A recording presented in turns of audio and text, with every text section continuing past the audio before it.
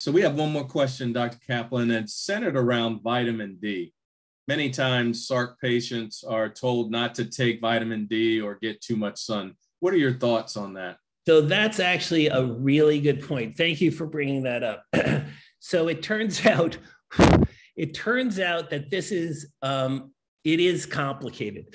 So again, perhaps I made it sound too easy. What I think about when I think about vitamin D is autoimmune diseases tend to run in families. So if you have an autoimmune disease, whether it's MS or sarcoid or the like, you probably want your family blood relatives to get their vitamin D levels checked, because that's one of the things, the reason why the rates of MS are so much higher in Canada than in Texas is because there's such low vitamin D from the higher, latitudes.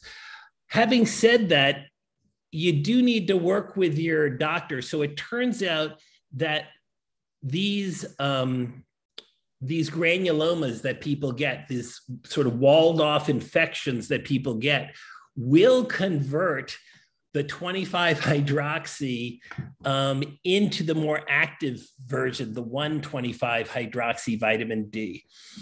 But having said that, if you had a history of low vitamin D and were taking vitamin D, or if you tend to be somebody who just never goes out into the sun and you're more the Dracula type, you're the nocturnal type, which I sometimes am guilty of, then you can work with your doctor. Your doctor just needs to be able to check both your 25-hydroxy and your 1,25-hydroxy. It's the total. Almost never, unless you have sarcoidosis, will your doctor need to check both. But you need to check both to find out if you have low vitamin D. It just turns out that the 25-hydroxy by itself isn't telling you the amount of active vitamin D you have circulating, because these granulomas will convert the inactive into active.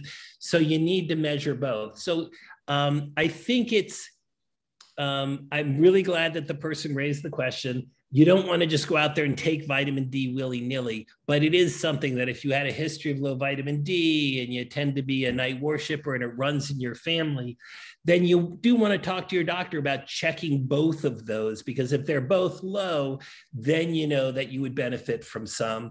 But it is much trickier. Thank you for bringing that up. It's much trickier for people with sarcoidosis than it is for the general population.